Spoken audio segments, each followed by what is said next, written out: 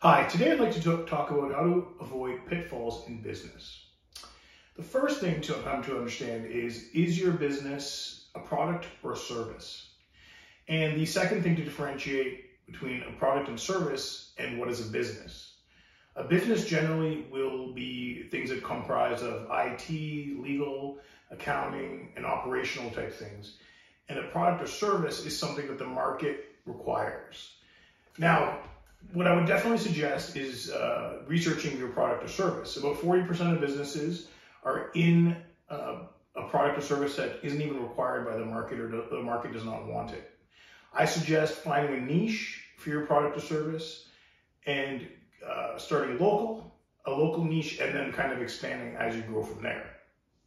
On the business side, scaling too fast is going to hurt.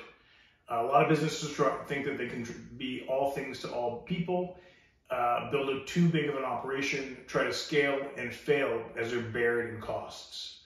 So I'll leave you with one example. In a real estate business, 10 years ago I started, everybody had an office. Everyone thought they needed an office. You got to do deals in person, print the paper, do the signatures. And I slowly actually decided not to have an office and was, doing things from my phone and using the digital processes as much as I could.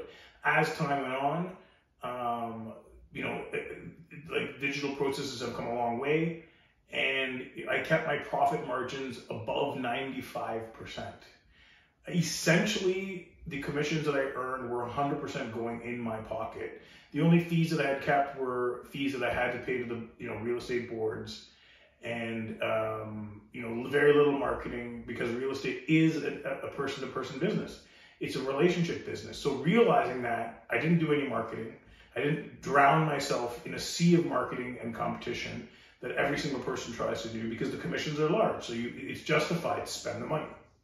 So in short, do not try to scale to a large audience and build a business that you can't afford. Find a niche, find it local, and do it well.